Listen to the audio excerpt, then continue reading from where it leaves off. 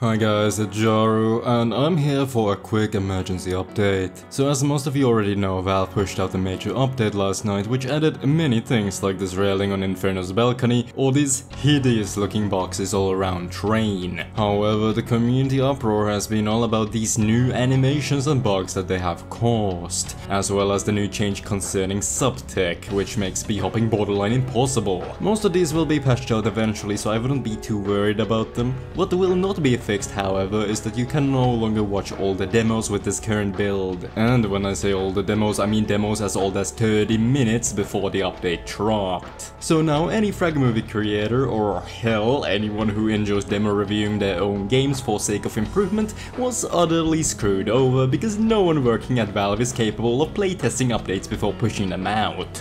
Well, fear not. Just like with the limited test build, I'm here to provide you all a temporary solution to this issue. So why is this happening? Well, ever since cs2 release, demos have utilized the game's animation framework, which functions differently on the Source 2 engine compared to Source 1. This means that if Valve changes the framework or behavior of basically any animation, all demos will automatically become incompatible with the newer framework. For these older demos to be compatible with the current build, Valve would have to include the previous framework into the current build, which would bloat the game's installation size. And since this is Valve we are talking about, who knows what type of problems would they cause by attempting to create any type of compatibility. After all, they never bothered to fix all demos after pushing out demo packaging update in early 2024, and to be fair, I think they have more important matters to take care of, like the anti-cheat. Nevertheless, here's the tutorial. Press Windows key plus R and paste this command in to launch Steam's console function. Then copy paste this command to the console to download the base game. After that, if you are a Windows user, paste this. If you are a Linux user, paste this.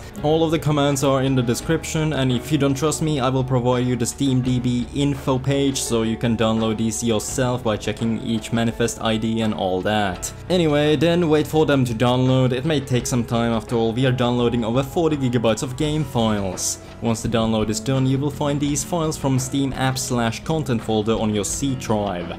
Drag the files inside to wherever you want. Open HLAE, reselect the old cs2 exe as your program part, start the game, and what a surprise, all the older demos are working again. Just keep in mind that you obviously cannot play online with this build, so you should probably only use it for demo viewing. Also, most of you probably already realized this, but you need to place your demos inside the game folder again, as well as any config file you may or may not use. Alright, FAQ time. Will I get VAC banned if I do this? Yes, you will. Next question. How large is the game folder? Around 55 GB, so please clear out any disk space you may need before downloading these older D parts.